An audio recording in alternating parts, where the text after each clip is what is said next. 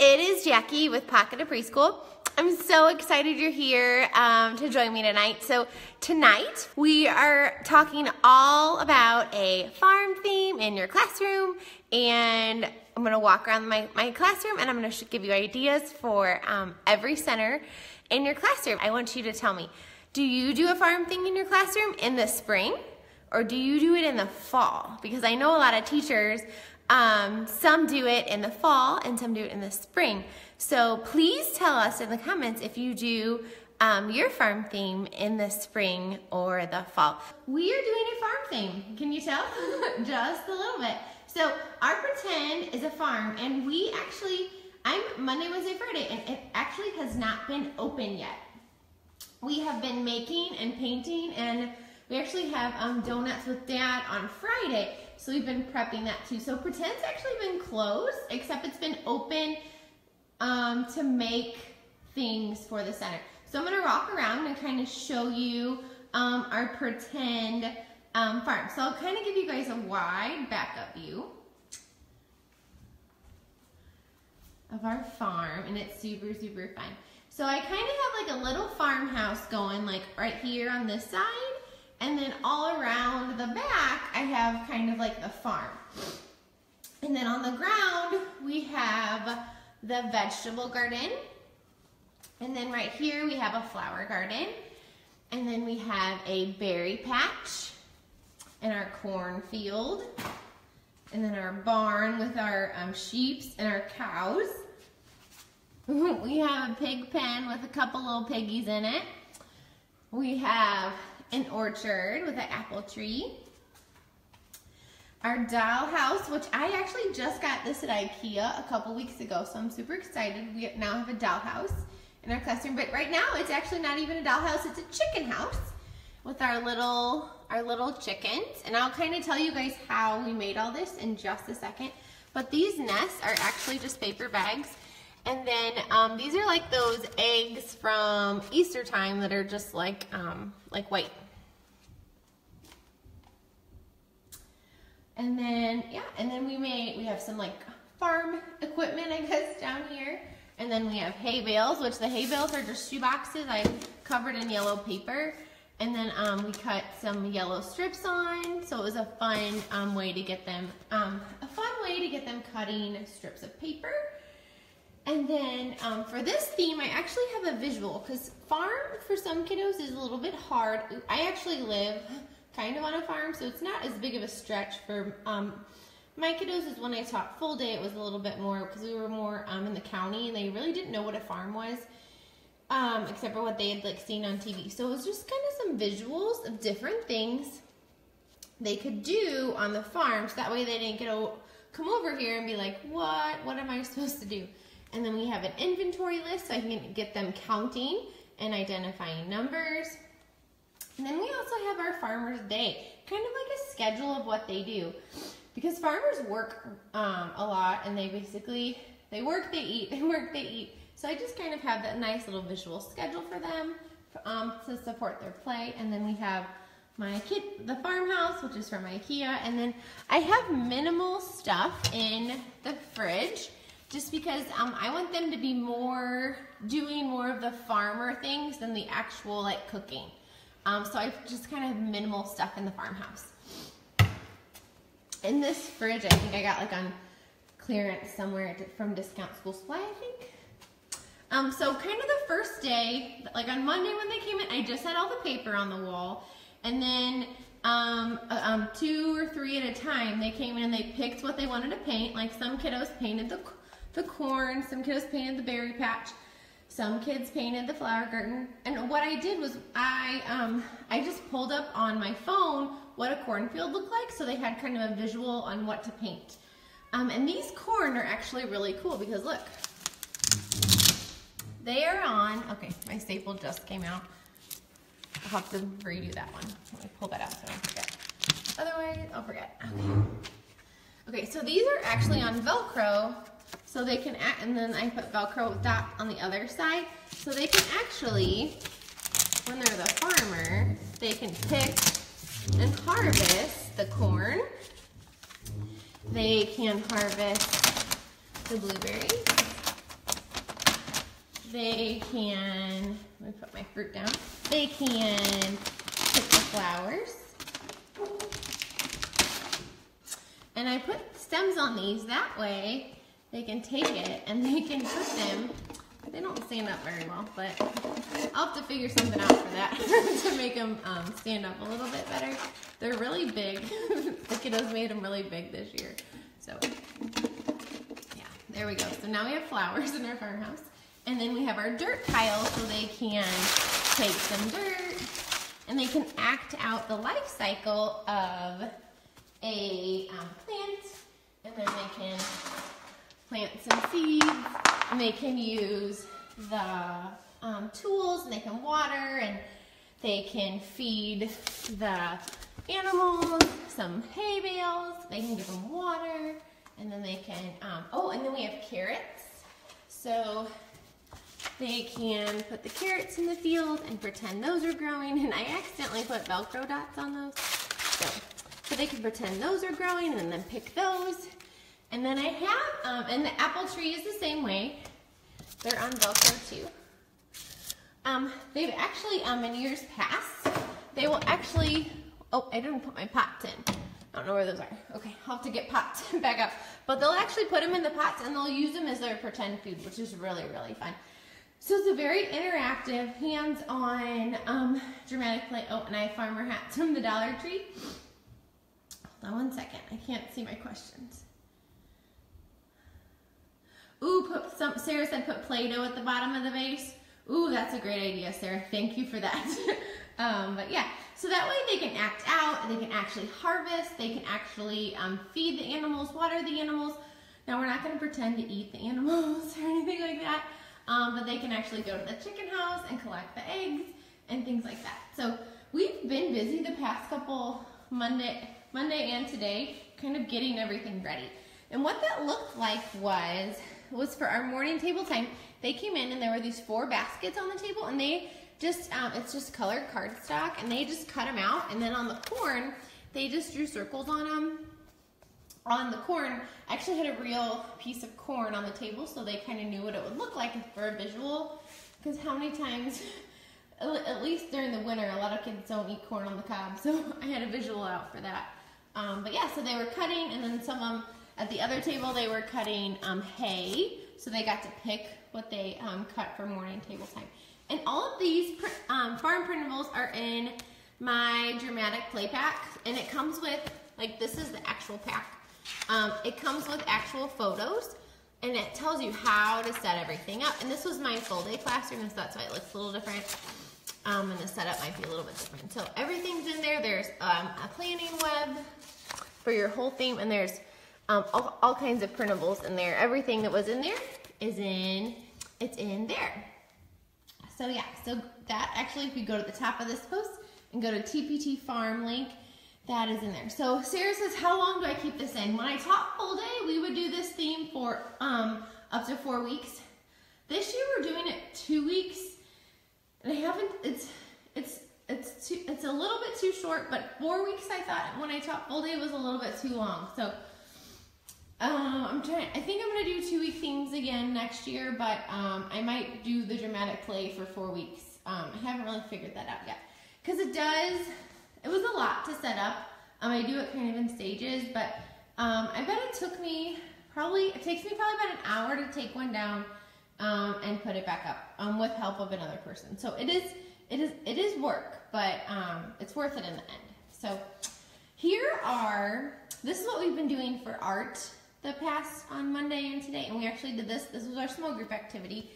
They got to pick an animal. That's why we don't have a ton, so they could pick either a pig, a sheep, or chickens, and they just cut out the patterns. And I did help my 3-year-olds cut out some of the smaller pieces.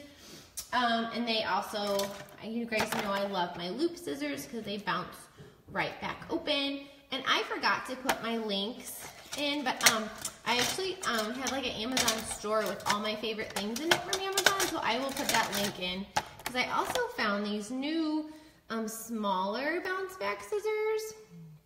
That way if your kiddo's got super small hands, I'll kind of put them so there's kind of like the difference. And here's a pair of regular kid scissors just so you can see. So that really helped my 3-year-old, these loop scissors, be able to cut all of it out and not get super, super tired. But when they did get tired, I just finished cutting it out for them. That way they could be successful and still, you know, do the activity with us. So I kind of base it on their own individual level. And then I haven't actually read this book yet, but we're going to read it on Friday.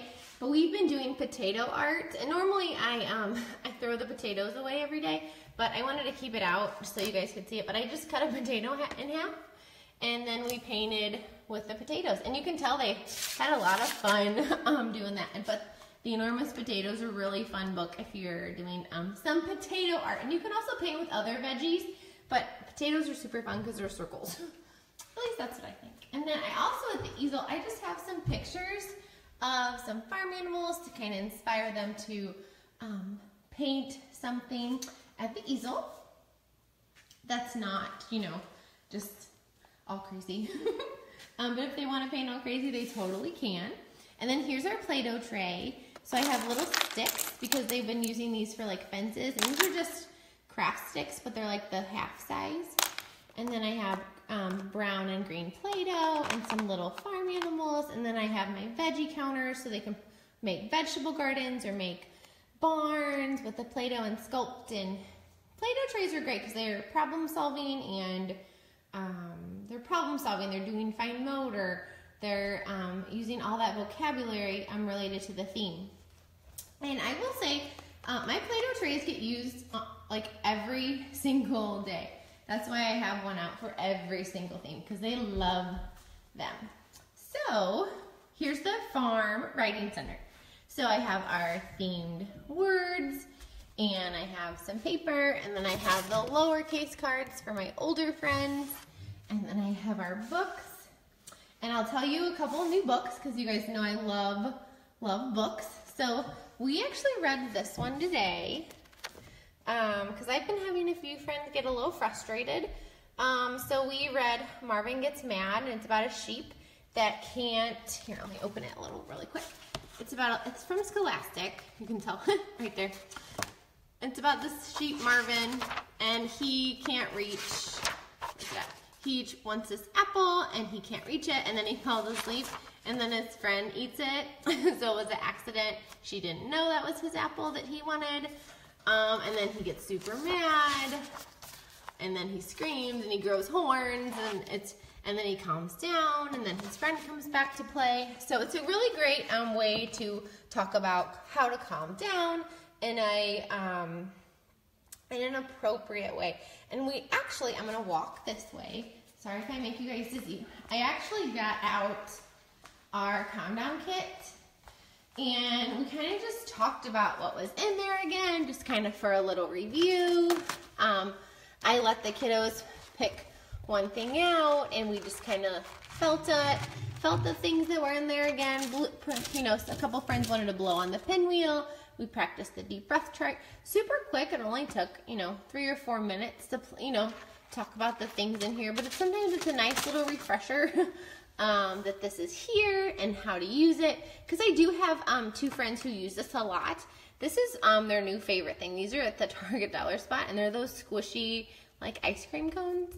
And they have different ones. So that was a fun way to kind of get some social emotional in while talking about the farm. All right, so now we'll do some, here's sensory. So here's our sensory table. So I have some corn, and then I have some little tractors in, which I totally took from my own kiddos. And then I put some little farm animals in, and then these were like mini Jenga blocks, I think I found at like Dollar Tree. And a pre-K friend did this today, and I just asked her if she would leave it so I could show you guys tonight. But there's, lots of problem solving going on, and I put in these are like formula scoops, but they're really fun for all these little things. And it doesn't, when they use the little scoops, it doesn't like bounce out like if they have big buckets. Plus, when they're using little scoops, they're using those pincer muscles. So it's a really, these little scoops are great. I know some like energy drinks and stuff like have little scoops, or you could ask parents if anything they have little scoops. And then I put some little pom-poms in so they can pretend they're fruit or veggies, or just, you know, just play and mix it up too. That's totally fine. I will say corn is kind of loud. It's not a quiet sensory bin, but it's a fun one. So, all right, let's go to blocks. And if you have questions, just pop them in the comments. So I have a couple of friends left these up for us today. It's funny now that every day they ask, do you want me to leave them up for your videos? And I was like, yeah, that'd be great, friends. Thanks so much. So this was a little lady who just turned 4. She made her garden and she built around it. So she, you know, she's working on building those enclosures. And then a pre-K friend built a horse stable over there. So it's got, you know, a roof and it's balanced. And then I have a new challenge up, who can build the tallest barn. And these, if you click on farm goodies at the top of this post, these challenge cards are free on my blog. I bought the corn, I just bought like popcorn, like kernels at Walmart for the sensory table.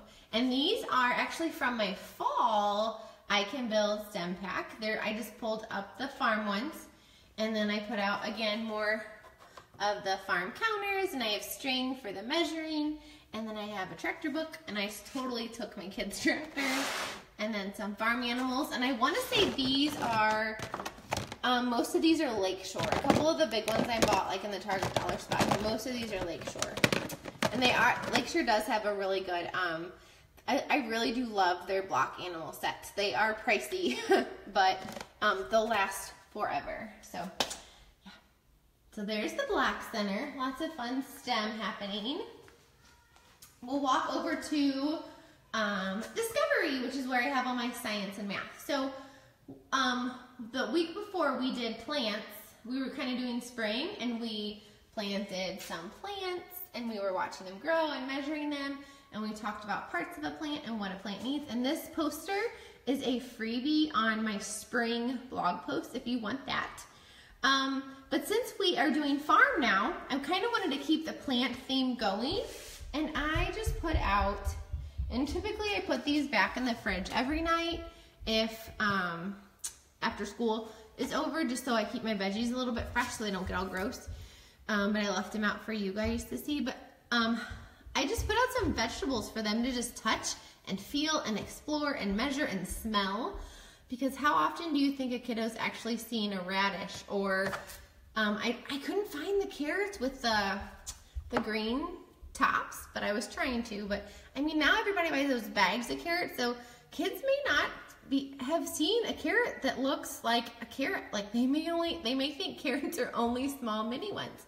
And then I have a piece of corn and a pepper, and it definitely, you can smell the pepper back here. And I got some tomatoes. I got some that were like on the vine, so they could see how kind of like the stem grows. So just, and I put out a magnifying glass and a ruler, and I also, this is super old. I made this like forever ago, but I just put some pictures out. I think I Google imaged just some pictures of vegetables, and I just put a word at the bottom. And I also have these. I think they're outrageous now on Amazon, but it's The Life Cycle of a Carrot by Linda something. I'm not even gonna try. But any kind of life cycle of a vegetable plant works really, would work great for the Science Center for farm. And I had a friend who was sick today, so we were going to actually plant lima beans and radishes and carrots and peas and lettuce in these little cups. And I was gonna have, I was just gonna glue these to the top and kind of stick them in the dirt. But I had somebody out sick today, so I didn't want them to miss planting. So we're gonna do it on Friday. But that's really fun to plant seeds and watch some things grow fast, some things grow slow.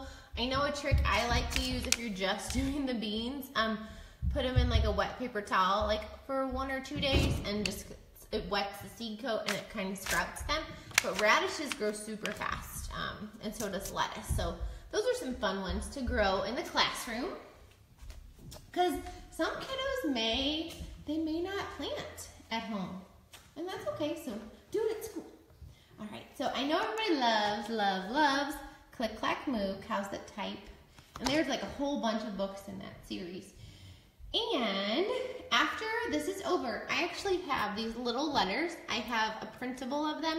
I will pop that in the Pocket of Preschool group files, and I'll link it in this post too, so you guys can just download it from Google Docs. But basically you just cut them up, and I have an uppercase bucket and I have a lowercase bucket. So if you have 3-year-olds, your 3-year-olds can type, or just make a letter collage with these letters like the book. And then like maybe you would have your pre-K kiddos make their name, or if you have kinder, they could type sight words. But it's just a nice, fun, colorful way to do letters. And then in my Farm Centers pack, I have a Read, Build, Write, and you can do sight words. And then you read it, you build it with like a letter manipulative, and then you write it with a dry erase marker. And you can do student names with these. And I use these, and I forgot what else it is. We do a lot of name building with my 3s. So there's blank ones in there, so I would just write the kiddo's name on them, and then they would read it. And then I also have them read me the actual letters in their name, and then build it, and then write it. And then I just have a farm rhyme time game, so they just have a rhyming match. And a lot of them are like farm. That one's a bad example, but like there's like goose in here, and they're rhyming like goat and pig. So a lot of like farm rhymes. And then there's so many things in farm. I made an alphabet puzzle game, and as you can see, a lot of them have to do with farm. Maybe not the ice cream one, but I guess cows make milk, and milk comes from, or ice cream comes from milk, right? But otherwise, most of them are farm related, but like S for silo, and oh, this is R. Whoops, sorry, that's rooster. And there is a key on it too, so you know what all the pictures are. And if you ever forget, you can always just write them on the back. Oh, Roxanne says she loves the farming and the alphabet. I know, this is a really fun puzzle. And if you have 3s, or even if you have pre-K kiddos that get overwhelmed with a lot of puzzle pieces, just put out maybe like 10 letters, or put out half of the letters. Or you can also make a lot of my games into pocket chart or file folder games. So what you would do, and you can do this for this one too, so you would just glue, like if you're, like let's say this table was my pocket chart, just glue these onto the pocket chart, and then laminate these and put the Velcro dots here. So if you like file folder games, a lot of my games you can easily make into file folder games. And you can have one on the front, you can have it on the back, the inside, however works for you. Yeah. Alrighty, so let's keep going. So I'm gonna do a fun dirt snack. So I have a friend who's gluten-free. So if you have gluten-free friends, Target now has gummy worms that are gluten-free, guys. This is a big deal for us. Because we haven't done a lot of fun snacks this year because I don't want her to feel left out. But I'm just super excited because we found gluten-free gummy worms, and these pudding snacks are gluten-free too. Where's it at? There it is, gluten-free right there. So yeah, so you can do the dirt cups where they smash the cookies in a baggie, which is great fine motor, and then they get their pudding cup, and then they get their worm, and they can have a little dirt snack, which is super fun. And then I have some I have some number games, or a number tracing map. So for my older kiddos, they have to fill it in, and then for my younger friends, they're just tracing. So it's, again, differentiated for all the different types of learner, or all the different levels. And if you have, and it does have the lower level, the lower numbers too. So if you have like friends who are maybe just pre-K, but maybe they don't, the teen numbers are tricky for them, just put out the ones up to 10 and have them fill those in, and then they're successful. So just use the parts of it for your level of kiddos. And then we've been talking a lot about all the places on a farm, so why not have them make a map of the farm? And in my Farm Centers printable pack, excuse me, something in my throat. There's actually these pieces in black and white and in color so they can cut them out and make them, or they can draw the whole thing themselves, whatever you want. But I did make a key, so if you wanted them to do all of it by themselves, they can. And then I have some examples too, which is fun.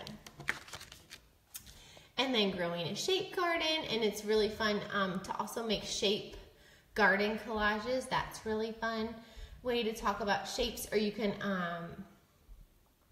if they know their shapes, talk about the sides and the vertices and talk about all those, about their characteristics, take it to the next level. And then tractor race, because who doesn't love a good tractor race, right?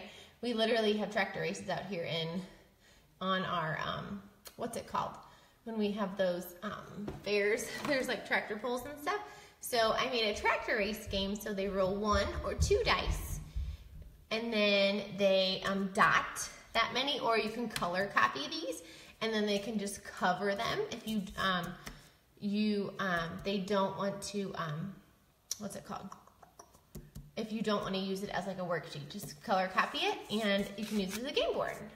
Somebody says, tell me more about Max. So what you can do is talk about all the different places on a farm, and I listed them here with visuals, and have the kiddos cut out all the pieces, which they're just like little squares. There we go. They're like little squares like that big, and then they put them on, and then they make the path, so they would draw the path. And then I just have some examples, that way the kiddos have a visual of what it could look like when they're done. And I think, sorry, I think that might be it tonight. Oh, let me tell you how I get organized, because I always get that after we're done. So I organize all my themes in these plastic tubs from Michael's. They're iris containers. And then I keep all of my printables in here.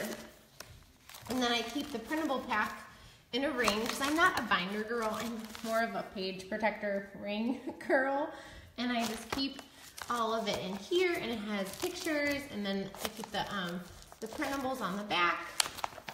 But that way I have, and I remember what activities I have, because sometimes I forget, and then like here's a little bit of the sensory that I can do. This will help me remember that I have carrot eggs if I want to do a game for that. I sometimes put the little manipulatives I have to go with that theme, so this will help me remember that I have farm counters and little farm animals and fruit and veggie counters. Because if you've been teaching forever, or if you are just scatterbrained like me a little bit, you forget all the things you have, and then you do the theme and you didn't get out all the cool stuff. And these labels, if you go on my blog, they're a freebie on my blog. And then how I store my pretend is I keep each theme in a box, a copy box, just because they were free.